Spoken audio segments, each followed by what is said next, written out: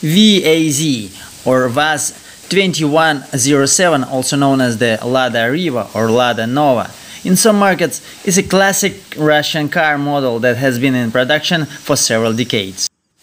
It's got classic and simple exterior design, often referred to as a sedan or saloon body style. Equipped with gasoline engine 1.3-1.6 liters. Standard transmission is a manual gearbox with 4 or 5 speeds. Rear-wheel drive configuration. The car is equipped with a heating system for cold weather and air ventilation for warmer conditions.